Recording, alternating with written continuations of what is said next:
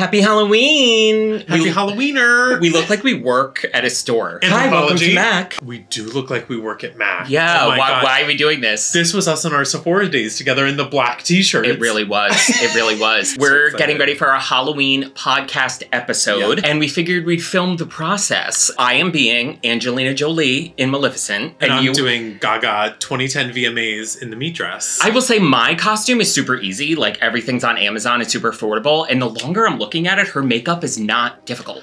I think we both have very minimal makeup looks. Yes. Like, putting this makeup on, we're gonna look regular. Absolutely. Like, it's the first time I've shaved in forever. Hacked up. Girl. Edward Scissorhands. I was literally bleeding everywhere all around here because I haven't shaved in so long. I do feel like mine is probably a really easy last minute costume because you can get all of this on Amazon. Stay tuned for the Halloween Beautiful and Bothered episode. Make sure to follow that channel, Spotify, Apple Podcasts. All right, let's dive in. Let's do it. Chicka-chee.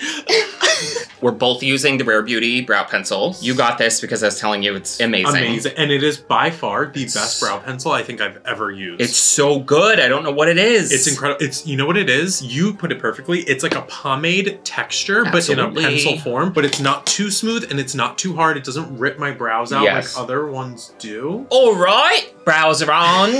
We prime the lids. I used the Anastasia concealer. Obsessed. I need a new one. She's old. I did the Tarte Shape Tape Radiant and I like cleaned up my brows with that. For eyes, Angelina Jolie's eyeshadow is very simple. This little Sigma palette actually might work perfectly. And then we're also going to dip in the new Mario Ethereal Eyes palette. Yes. Now y'all know if you're coming from the podcast, you know that I've been waiting for this palette. I am like so excited to use this. Have you used this on your eyes yet? No.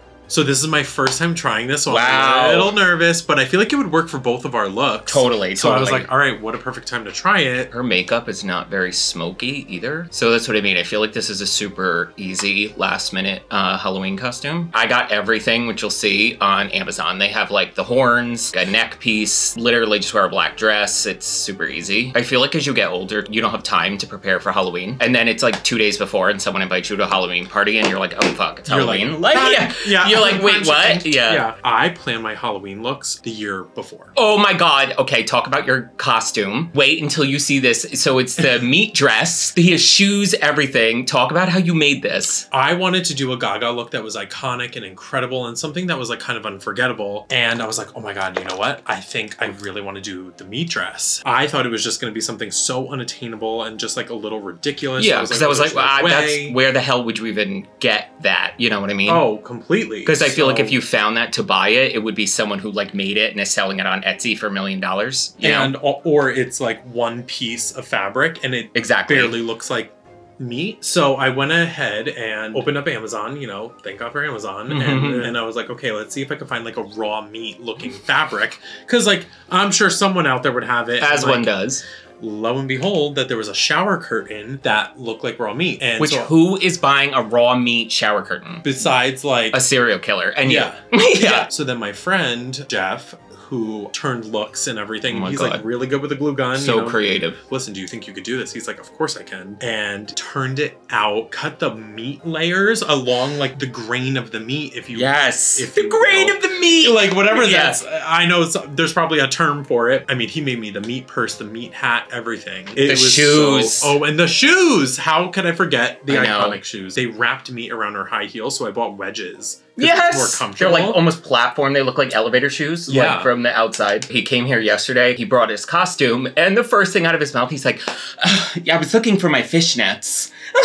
Looking for my fishnet. And I just burst out laughing. So I'm like, of course you have like stock fishnets. Oh my God, I did. And it's crazy. I had so many pairs. I'm like, I can only find my hot pink ones. Oh my God. And I had neon green ones that I wore to the Chromatica ball. Yes. Because I was going to do pink and green fishnets and like stitch them together. So it was like half and half. But I was like, oh no, they get what they get. Yeah, so see, I'm doing the eyeshadow like more rounded.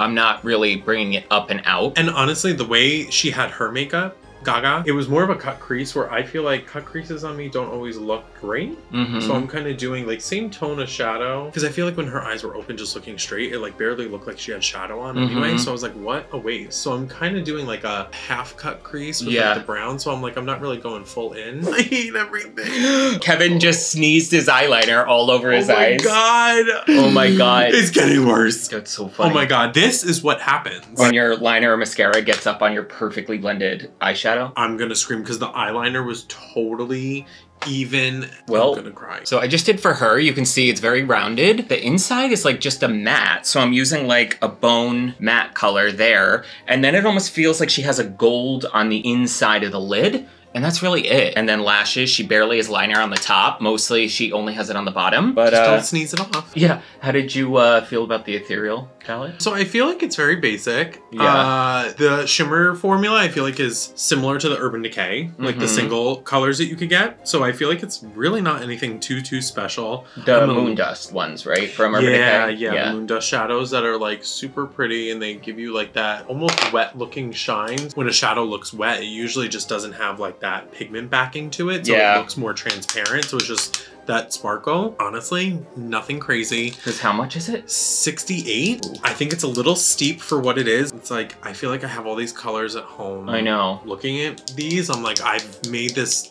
eye look with, you know, other palettes before, so I'm not like, I don't know, I'm not too impressed right now. Like, yeah, for the price especially. Yeah. Let me dry this eyeliner so I don't sneeze it off again. Okay, so I was picking the gold, and I did get this in PR. This is the Danessa Myricks Lightwork Volume 5. I didn't know these existed. You told me about this. The last year's one, you don't remember Lightwork 4 blowing up all over the this? No. This is even better. This is so stunning. And these are like, I think 125, so it's a splurge. Because girl, the formula in this is like insane. So beautiful. Foil. This is why it's so expensive. They're all like duochrome shifting. Wow. Look at that blue is blind. Look at that on camera. That's really crazy. This is what I wanted for Pat McGrath for 128. I wanted this level of shadow. Yes, absolutely. So Danessa's 125. Ooh, a little ASMR. Yeah. Fresh mirror. Ooh, I think I'm gonna go in with Fearless. Because it has it's gold with green shift. Oh, I mean, yeah, like adapt it. Let's make it our own. Yeah. Because Gaga's didn't have shimmer, but like I want a little extra shimmer on mine. I can't wait to see this green on camera. Oh my god, it almost pulls like more gold on camera. I know, which hers is actually gold. Wow. But I love that it's predominantly gold, but it will shift and catch the green. You're not digging it? When the rest of the makeup's on. Oh, I know. It's always nakey with the eyes. Nakey nudie. Nakey nudie. Now it's lash time. I'm going in with Nobliss. Same. Twinsies. These are hands down my favorite band lash. Yeah, you turned me on to these, and I love them. I think I put these on the wrong eye. Shut up. Whatever, we're gonna go for it now. You use a tweezer when you apply your lashes? Yeah. Oh my god, I can't. You use your hands? Yeah, I can't. I can't have something go near my eye. Like, I gotta like feel it. Like I can get a closer application. What about, are you guys team tweezer or team hands when it comes to lashes? Or team foot? Yeah, apply it with your foot. An ape putting lashes on with their foot? Just like, whoop. Oh my god, that's so cute. What a cute little image. Time for foundation. I think I'm gonna mix my Anastasia Luminous and a little bit of the white LA Girl to kind of lighten it. I don't really think you have to go light with this because in the movie, her skin is normal, but I kind of want to do just like a hybrid. I think I'm just gonna go in with the House Labs. Very fitting. I am gonna color correct a little because I have 5 o'clock shadow. And then a little trick I like to do when I have a color corrector like this and I don't really want the color corrector to mix with the foundation is now I'm gonna take a little bit of the white Anastasia powder and just powder that color corrector so that it sets and doesn't mix when I go in with my foundation. Wow. I always think that's the best part of Halloween is like being able to kind of go drag. You know what I mean? Like just, you don't have to worry about like texture or whatever because I'm like, you're packing in the makeup. Yeah. Too. Wow. Love it. Look at the foundation compared to my forehead. Can you just, you're giving your face at the end of the day when the foundation has come off your nose. Absolutely. girls, I just tried a new luxury foundation yesterday when we filmed. I was so sad because I had such high hopes. Like it looked so beautiful. What is wrong with these high-end brands? That it comes off so easy. And it's not just you. No. It doesn't just come off of your... It's like it always slides off like around the nose area. I'm like... I know. Have we not like progressed where we can create formulas? I don't get it. Slide? And it's literally, it was called All Day. I was like, where? Where? I look like Uncle Fester. Yes. Like, Debbie! Debbie! Debbie! I love Debbie! What was Halloween costumes you always used to do as a kid? Oh my god. Okay, this is so easy I for feel me. like you took Halloween very seriously. Always. Me too. I always made my own stuff. Love that. Yeah. I was always like store-bought vampire costume. Oh, me too until a certain age. Because like that, your parents almost kind of tell you what you're doing. Oh, no, they didn't. I said I want to be a vampire, and it was every year. If the writing wasn't on the wall that I always wanted to be a vampire, the gayest thing alive, I was like... because there is drama with a vampire. And There's gay drama. You know what I always wanted, though? I feel like this is like every gay kid always wanted to be this. I always wanted to be a witch. Of course! Like, I wanted the long dress and the hat and the broomstick and the whole nut. I wanted to queen out. I know. But I was too afraid to ask. Yes. My sister had a witch hat with like a built-in wig. You remember those? Like the baseball hats with the one west of hair. Yes. And that was like the closest when I was younger to being like having a wig. And I always used to wear that and but like more use it to like June. Yes, yeah, oh yeah, and like feel my zhuzh with that. Yeah. The coolest thing I ever made, I got a bunch of poster board, sprayed it all silver with like metallic silver paint, and literally cut it all up and constructed it with like tape and hot glue to be the Tin Man from Wizard of Oz. How old were you? Oh my god, I had to be 6th grade, and I did it. I've always did projects like that. I feel like that's where I'm at now. Like every year when I do something, I want it to be like unique and custom. And I love doing things kind of like not store-bought. Very first time I met a group of Casey's friends, it was a Halloween party. I kept saying, I was like, it's a costume party. And he kept saying, he was like, yeah, I think. And I'm like, no, no, no. Cut to, again, me, psycho, making everything. We went as Mermaid Man and Barnacle Boy, and I made... Oh, I remember that. Yeah. I made the costumes from scratch. I carved seashells out of foam for the boobs. We looked so good, did it, get to the party. We're the only ones in costume. Everyone's in flannel. It literally was like a movie where I opened the door, and 30 people are just like... It's Mean Girls. It's literally, Mean Girls, and I was like, I'm going like, to kill him. Okay, so were you like fully embarrassed, and did he know? That's Casey. That's my husband. He's the person that he will like maybe overthink certain details that I think I'm like, who cares? Like it'll work itself out. But then if it's something like that, where I'm like, are we gonna get murdered when we get there? He's like, oh, we'll see. I'm like, no, like no, because it's embarrassing. Yes. If you walk into a place and it's like you're the only one dressed up, it's like, what are you doing? Girl. And then everyone's gonna look at you the whole night, and I don't want that level of attention of like everyone staring at you. But see, that's why I go so hard though, because I think because the costume was, and we were older, so like people aren't like. It was around Halloween, right? Yes. Oh, it was a Halloween party, but it just wasn't a costume party. So. Oh. Yeah. So why not just have? I don't know. I think that's why I go so hard, because the costumes were so good that people were like, oh my god, that's like amazing. And they were actually like, I think they actually gave us props with her like cheekbones. We're obviously not doing prosthetics here because too much. My thought process is I would rather add the white and really, and the concealer to really get the top of that cheekbone highlighted, add the cream to make that pointy thing, set everything, and then I can reinforce everything with powder. But I would rather do it in this order. Okay, so I'm gonna take a little bit of the Kevin Aquan, because it's so full coverage, and mix a little bit of the white. Thank God for this white LA girl. Our natural cheekbone is gonna be a point. I can see where it's highlighted.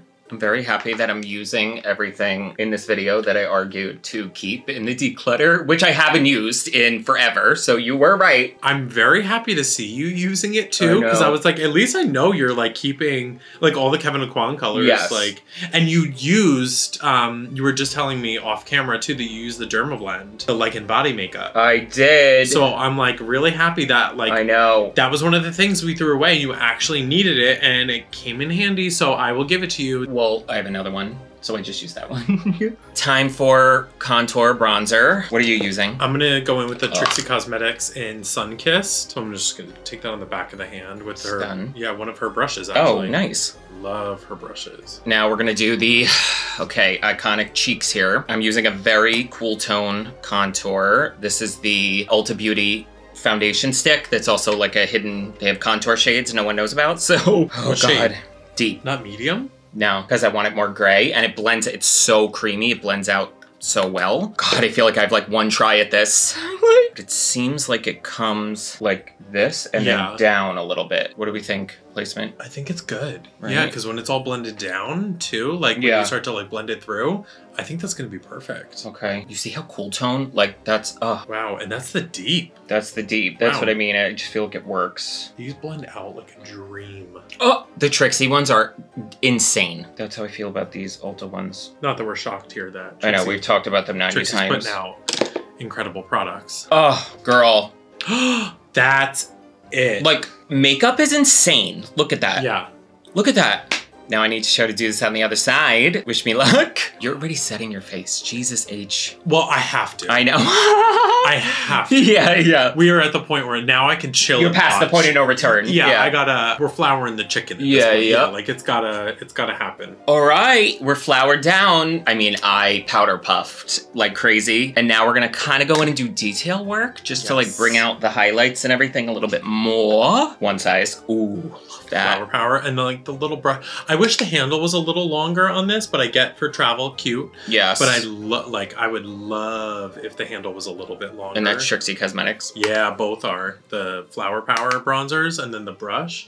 You can actually, like when it first came out, remember they did the duo? Yes. You got like the brushes, the highlight brush and the bronzer brush, I think. Yes, I did that when I got them. Same. And I love. But I always use this lighter color first and then I go into like the pocket of the cheek and deepen it with like the darker shade. Oh, look at the white. The difference. That looks so good. The shading and contouring just is like, look at this difference. Oh, that the versus white that.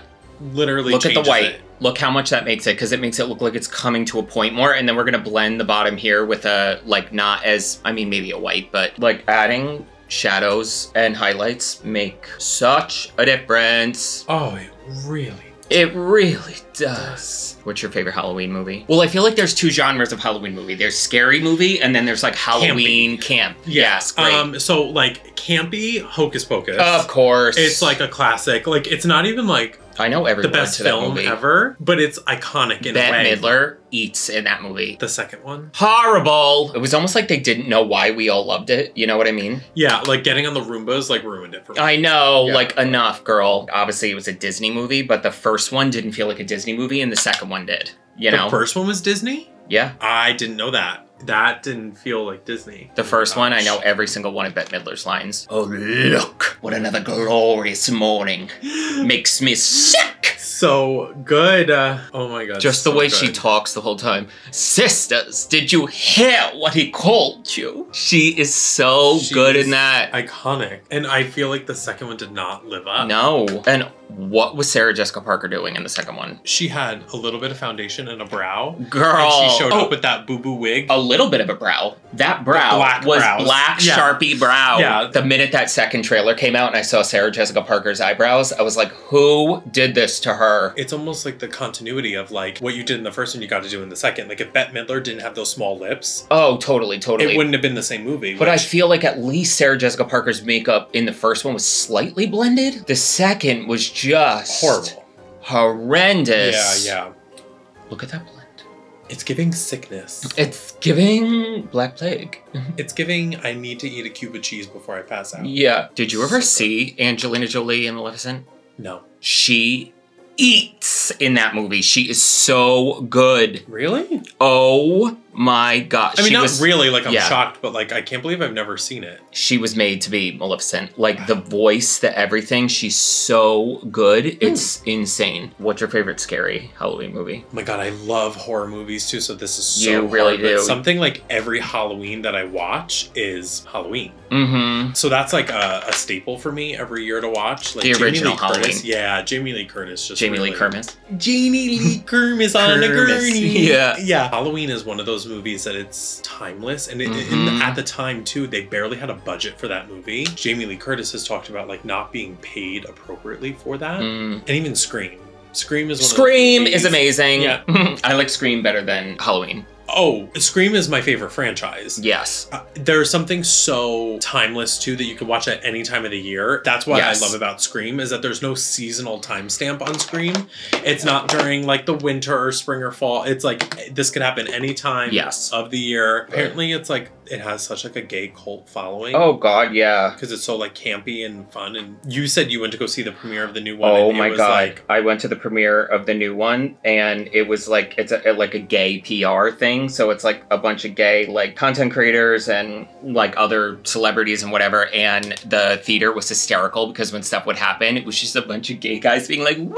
Like when Courtney Cox came on. I was gonna say, who came on the screen and everyone screamed. Everybody was like freaking out. Courtney Cox, it was so funny. All right, girl. Honestly, both of us only have lips, so we're gonna pop on lip. We'll tell you what the lips are when we get back, as well as the costumes. Get ready for the transformation. Is my telephone ringing? Let's go to the grocery store. I keep forgetting I have these on and walking into doorways. Yeah, and I'm 7 foot tall with my shoes on. Absolutely, because you are already 6'4", and you're wearing platform elevator shoes. Yep. The makeup of this, obviously that, I'm a psycho, so I took a very long time to make it super perfect, but this makeup for both of these is relatively easy. Like I said, dress, these, this, Amazon, like $60, if that. Lip, we did promise. Oh, lip, yes. Makeup Forever, Artist Pencil, full red, and then ColourPop in the shade Risk Taker, the new Ultra Matte. That matte lipstick is arousing. The new ColourPop, and it was like just like her shade of red that she was wearing. It's pulling a little darker on camera, but like in person, it's like a true like bright red. Yes. I love it. What is my lip? It's the, Revlon. I live for these Revlon Color Stay Satin Inks in the shade On a Mission. On a Mission. And like this, stunning. Literally, the gloss, look how shiny. And it stays like this. Yeah, if like you touch it, it doesn't transfer. Nothing. And I took forever because I needed to do the Angelina Jolie big top lip. This is our Halloween costumes this year. I hope you had fun watching this video. Make sure to check out our Halloween podcast episode because we're going to be doing a podcast just like this. Yes. Thank you guys so much for watching. Thank you for doing this. Oh my God. Thank you for having me here. Oh my God, of course. Make sure to subscribe to the channel. Turn on the post notifications so you never miss an upload. Wherever you are, I hope you are happy, safe, and healthy. I will see you on the next video. Bye, guys. Bye.